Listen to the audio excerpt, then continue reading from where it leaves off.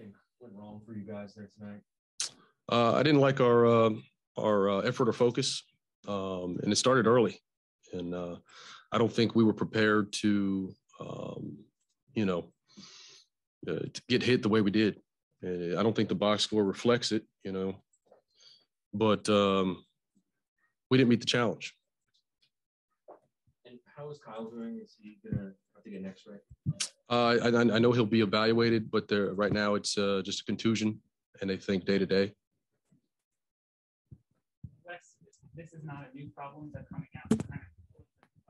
Why do you think it's a repeat issue at this point? It's a good question. I mean, because we talk about it at length, and we responded at times throughout the game, but to your point, the starts, it's inexcusable. There's really no reason for it, but I think part of it is our mental approach. I think we had some success, and that was great early, but that's over with. It's a new month. We got to continue to buckle down and understand what we're about to face. When something like this happens, it's hard when you're in the moment, I understand, but do you sense it coming almost? Can you tell like these guys are unfocused in shoot around or something was off before the game? No, at times you can, and it's addressed, and it's something that we got to just stay on top of, because if we're not prepared to play, we're not mentally in the right frame of mind, oftentimes you start the way we did. I want to ask you about Deni. It seems like he's often in the right place at the right time, and he kind of just misses some easy looks. What have you seen from him over the course of the early season? His defense has been great. I'll give him a lot of credit. I think his one-on-one defense and his physicality, his ability to switch and guard and keep guys in front has been good for us. Why do you think he just misses bunnies sometimes and things are a lot of guys are missing. Yeah.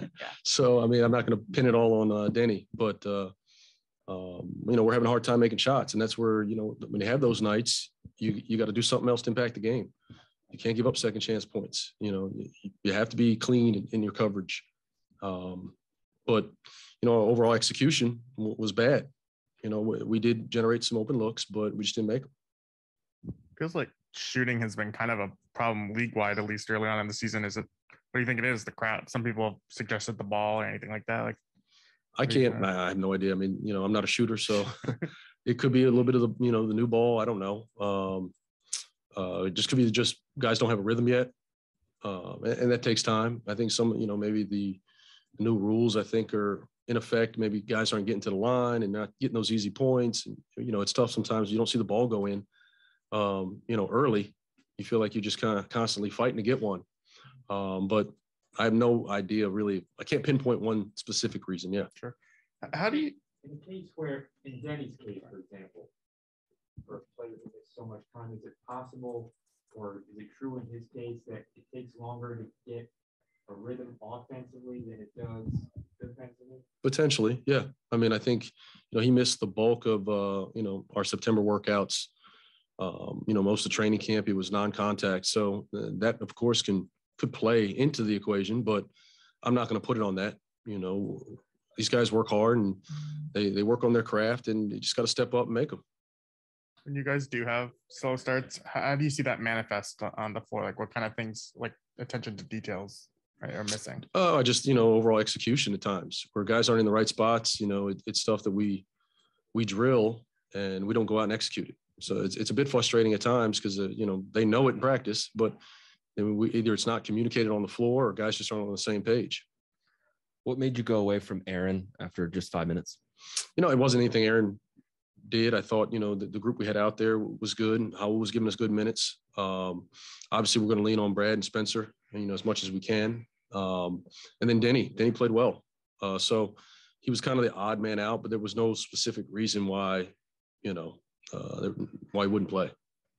And Fred VanVleet has given this team some trouble over the years. What made him so tough tonight? Well, he's a good player. I mean, he can impact the game a lot of ways. He defends at a high level, can make plays off the bounce, dynamic in pick and rolls. And, if you're up the floor, he's going to make the right read and find the roller. And now their shooting spreads us out. If you're down the floor, he has the potential to walk in to pull up threes. So he's a tough out. But, I thought overall, that wasn't the issue. I think it was, I'm not taking anything away from the Raptors. They played a hell of a game. It was us, and we didn't meet the challenge tonight. you guys got it to 6 a few times and you never were able to crack that. What do you think kind of prevented? I mean, they're a good defensive team. And, that we had stretches where, I thought we were going to make a push. And we just could never get over the hump. We would get a good look. We'd miss and then turns into, transition or free throws and kind of breaks the momentum. And that's where we have to be cleaner to start. So now we're not, fighting uphill the whole game. Spencer probably had his least productive game. Was it something they were doing to him on defense, or was it kind of a factor of not being able to get? I think a little bit of everything. I mean, I think a lot of guys had a tough night tonight. Yeah. Wayne. Hey, Coach. After the second time playing the Raptors, what did they do different this time compared to the first game of the season? Well, I thought their physicality was even greater. I mean, we knew that's the way they play. They're handsy. They push you off your spots, and I thought we gave into it.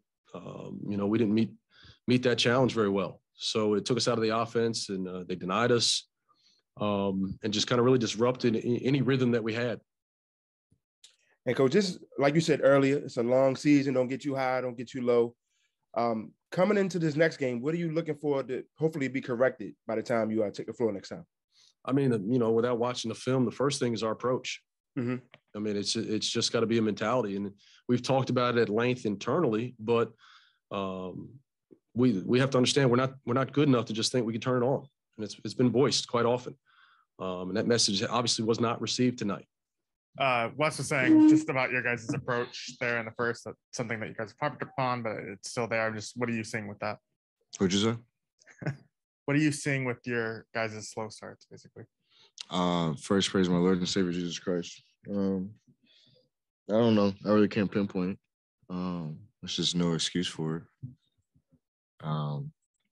We're not a team that can just flip a light switch and think we're going to be good. We're not that good. So we have to get that out of our heads. Like, we're not that type of team yet. So there's no reason why we shouldn't be ready to go. How does that kind of, there's been a lot of change here, and that's something that you've had to deal with out your career before, just slow starts. But how does that kind of manifest in a group that's kind of mostly new? I mean, the beauty about the NBA is you have another game in less than 24 hours sometimes, and granted ours is 48 now. So I mean, you just move on to the next day, next game, and you learn from them. That's what you have to do. It'd be damned if we just continue to do the same thing, over and over again, thinking we're going to change. So just have to do self-evaluations, look ourselves in the mirror, and be ready. There's nothing coach can say, there's nothing I can say that should get everybody ready. We should be ready when we come in the gym. Is that, you obviously having been through stuff like this and having pulled out of it before, is that the only way you can kind of course correct? Does guys have to decide they just want to do it, or what? No, I mean, we obviously still have our camaraderie. We still, watch film. We still figure out ways to get better. We still improve in those ways. But in terms of effort, you can't teach effort. That's just, you going out there and wanting to do it.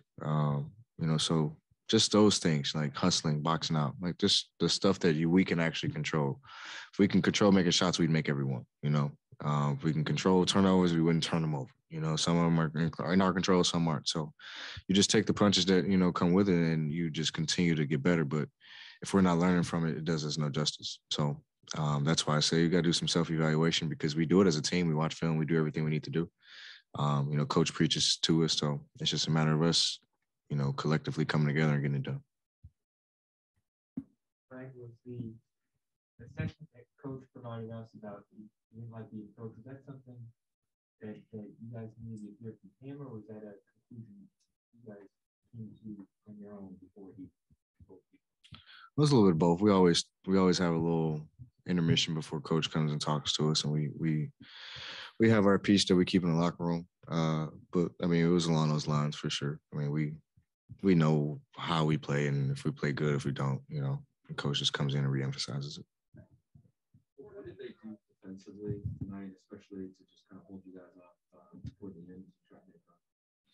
I think just the whole game, they were more physical than we were. They were taking us out of actions. They were, pushing us off our spots, just being more physical than we were. They kind of punched us first, and they just kept punching. Granted, we went on our run and came back, I think, within 4 or 5. But down the stretch, we just couldn't get our offense flowing. You know, we got too stagnant and we couldn't get stops. So We asked who's at shoot around just about offense being down across the league. What Yeah. You mentioned that not getting to the foul line, you just don't see the ball going as much, and the rhythm is off. What are you seeing, or have you talked about it with guys on other teams and everything? I haven't talked to many other guys, but I mean, I definitely see it. I mean, it gives me a little peace knowing I ain't the only one out here struggling. You know, the whole league is struggling. So, I mean, it's an adjustment. I mean, I think I've seen somebody blame the ball the other day. I mean, new systems, a lot of new teams, a lot of new everything. So, I mean, it's a lot of adjustments across the league for everybody. I mean, I don't know. It's really not one thing you could pinpoint, honestly. And I mean, it could just be the way that, you know, the chips are falling this year, you know, so it's just, I don't know. Everybody just keeps pushing and, you know, hopefully guys can figure it out. The crowd is another theory, like the return of fans has that. You know what, honestly, that definitely is a little different. I would say from the standpoint of like our benching and spacing and depth perception, you know, we used to didn't have fans under the basket necessarily. Now we have them back under the basket. We have more spacing on our sidelines. We don't have that anymore. So, I mean, it's a little subtle stuff. I mean, you can say it alters it or not, but I mean, definitely having fans and engaging is definitely different too. Yeah. I mean, granted, we had it in the playoffs, but not full capacity, right? Wayne. Hey, Brad, pregame Coach Nurse talked about just packing the paint, giving you all different looks. Can you just talk about the differences of how they played you this game compared to the first night of the season? Coach Nurse is always an interesting coach. He always has some junkyard defense that he throws my way and kind of makes it difficult. But he's always, you know, switching up matchups on me. And then our team, like he just in terms of blitzing guys, not blitzing, changes their coverages up a lot, you know, and then he's very adamant on their defensive end. You know, they preach that. So, I mean, you just know whenever you play Toronto, they're going to be physical. They have a lot of long athletic wings, tall guys who can guard, you know, multiple positions. So you just have to be ready for the physicality and take it to them first and, you know, try to create some separation because they're active long defenders. And despite the loss, Brad, was there any positive that you liked from yourself tonight? I mean, just continue to find my rhythm just playing the game. You know, I'm just having fun. I mean, obviously, like we said, nobody's really playing extremely great or to the level that they want to. But I mean, I think Dame said it best the other day. You know, this is just a true test of your character and, you know, what you do in adverse times and when things don't necessarily go your way. You know, the real ones just continue to push through and, you know, figure it out. So I'm one of those, and I know there's a lot more around the league too. So I'm always my toughest critic. I have a lot of room to grow. I have a lot of room to get better at. You know, stop turning the ball over, getting better shots, and then knocking down shots. You know, so those things all come. You guys know me. Appreciate you, Brett. Could I follow up on that? Sorry. Sorry. You mentioned getting to the line. You got to the line 7 times, or not 7 times, but 7 attempts. And I know one of those is the 3, but like, have you kind of found a way? You know, obviously the rules have changed. Have you adapted to that? Basically, like, do you feel comfortable with? You didn't really hunt fouls necessarily before, but yeah, I mean that's what's mind-boggling to me is that my percentages, my free throw attempts went down, but I'm not necessarily a guy who hunts out fouls or tries to draw fouls. Like I like to draw contact. You know, I like physicality. So it was that's tough to grasp in some ways, but at the same time, I actually like it because we foul the hell out of some guys too, and they don't call it. So I can't be mad at it. But at the same time, you know, a lot of scores around the league. That's how, like who said, you get a rhythm sometimes, you know, just seeing the ball go in, seeing some free throws go in. And, but I mean, it's the rules, you know, I don't make them. I just abide by them. So I'm not mad at it. What was kind of the tone of the locker room? I guess who spoke up first in terms of, you heard a lot about, it was the approach that was the issue tonight. Definitely. We felt it from the morning. I feel like we didn't put our 100% in the game. We tried. I mean, we're not that good of a team to wait till the fourth quarter to turn it on. And I think we need to start our work early because people and especially teams, they're going to come at us and they're going to come at us fast. So I think we need to be ready to get ready better. I think we need to be more focused coming into games. And it's another team, including me. And we're learning from this. And I think we're going to get better. I mean, it's an 82 game season. And you can't get too low and you can't get too high. And so, we had a great start to the season. We lost a couple of games, but we're learning from it. So it's good. Feel that focus slipping even in the morning and shoot around. What I guess is not happening during the day to kind of kick things into focus even before the game. I mean, I feel like it's also like people or our team, like it's individual. Like everybody like needs to do the best to prepare himself. And I'm talking about the team, it's including myself. So just to prepare himself, do what he needs to do, stick to his routine, and just come ready for the game.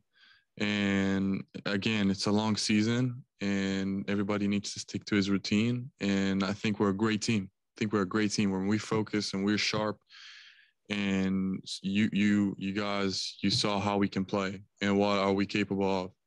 So I'm very positive about this team and I know we can do way better. That's why I'm saying those things.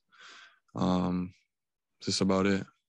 Seems like you've had some tough luck so far this year on plays around the rim. What do you think? What adjustment do you think you need to make?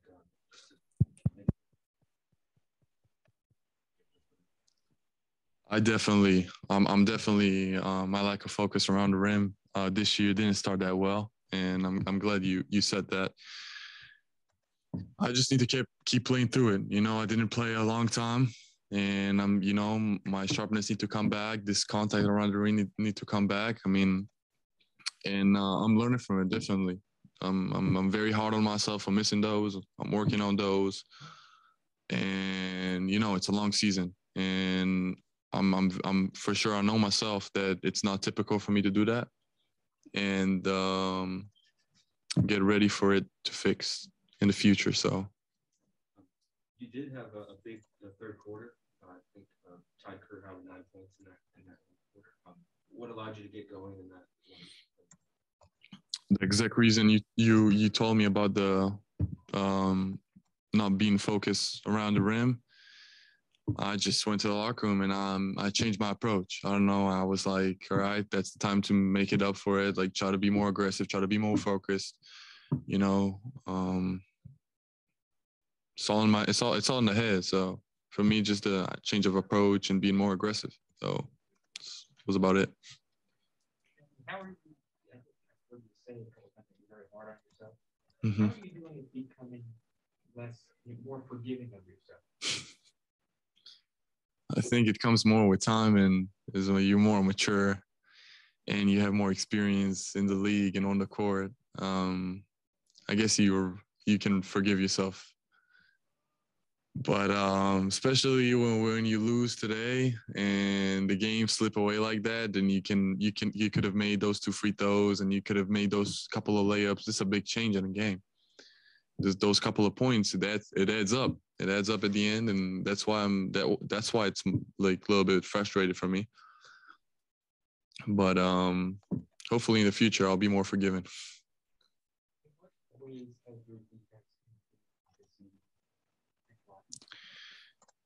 Listen, I'm still thinking I was a good defender even last year, but last year I didn't really get the most respect.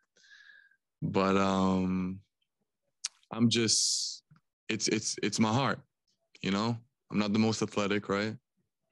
Like people, if you see people bring me in pick and roll all the time, think they can attack me, think they can score on me. And it's fun. I'm taking it as a challenge. It's fun to see them like thinking, oh yeah, there he goes, slow feet, tall guy. I'm quicker than him.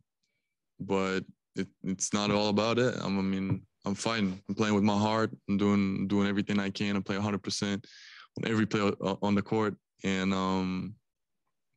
just take it as a challenge. When you say lack of respect, what do you mean by that? Like, did you see it like versus other teams, or I don't want to really get into it. I think you know what I'm talking about, all the foul situation last year, but we're over it now. I think I'm slowly building my how you say it, my reputation as a defender, and I think we start to understand it. So. Any other sharpness around the rim? Do you feel like physically you're back to where you were pre-injury, or do you feel like you're 100%? Definitely. I think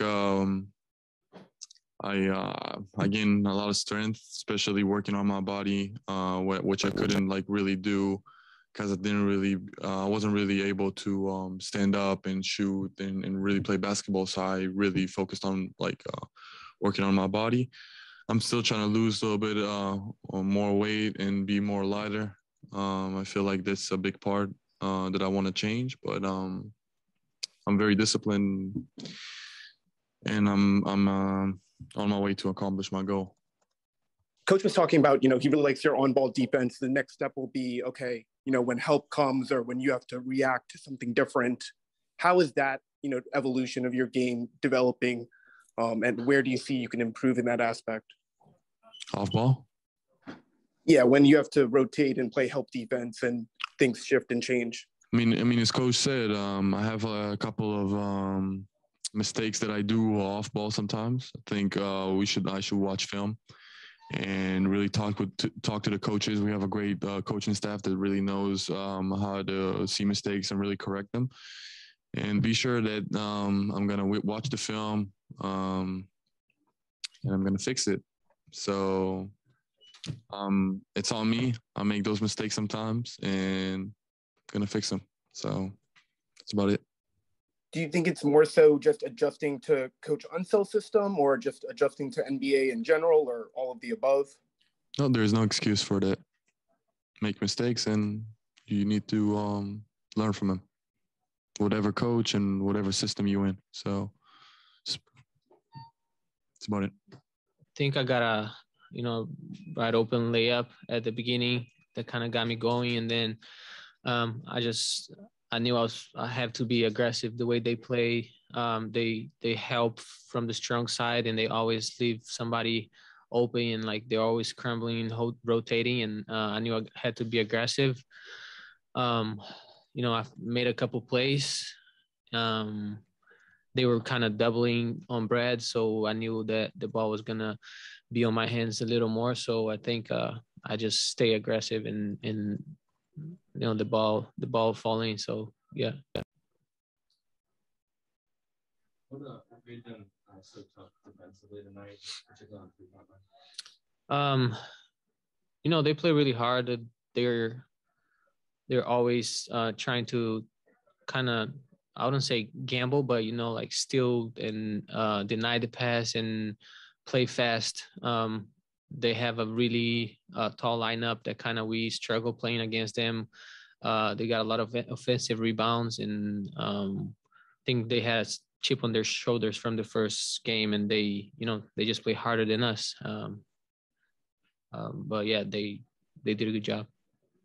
When you guys had a couple good stretches late and had it really close in the fourth quarter, but when they kind of controlled momentum the whole game, how much harder is that, even when you get within 5 points or whatever, to kind of finish those runs off? How does that affect that? It's hard when you're playing the whole game behind on the score. I think they did a good job, like you say, controlling the pace, and every time we get close 5-6 points, they would execute an offense and get a bucket or get offensive rebound, and just things that it was hard for us to keep with the good stretch. They're always cutting our stretch with right open three, or Ben Flea hitting some fade away, some tough shots. But it was a very hard game. We gotta look what we did wrong and try to get better from that. When Coach Hunt, and you're still getting to know and learn Coach Unseld, how does he hold the team accountable when he's not happy with, say, the focus or the approach? I mean, he tell us it straight up. We know that that's something a coach has to do, and he's doing a great job at telling us what we got to do better. When we have to play harder, when we have to fix something on the court, I think he's being there and he's being holding accountable. And like I said, we have to. I'm pretty sure tomorrow he's gonna come with things that we got to improve, and we're gonna go from there. When it comes to them, like setting the tone, Wes and Brad said kind of punching you guys first. Is that something that you feel like you guys have, for the most part, done a good job of this season, and it was just a blip and something you could consider a strength? Yeah, I think we started the season pretty well. I think every game we started that way. I think besides Brooklyn early this season, but it's hard, like when you play that way and we won a couple games and teams start looking at us and they prepare for us, and it's not like they're coming here and, oh, we have the Wizards, and like we just gonna win easy. So they come, like I say, with the chip in their shoulders, playing hard, and we gotta just match that energy from the beginning, and today unfortunately we didn't, but like I say, we're going to learn from that and try to get better. But it's definitely, with the team we have, that's something we got to do every game. We have to step on the court, ready to go from the beginning. Bench guys got to come in ready to go and keep up the energy the whole game. I think we're not going to come here and just wipe team ups and win every game by 20. We have to learn how to play those games where we're down, but we get close and finish the games and play to the end. I think, like I said, we're gonna fix that and get better.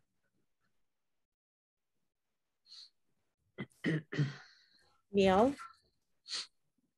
Hey, well, obviously, a lot of people have talked about Coach, Brad, everybody, okay, you can't just turn on the light switch.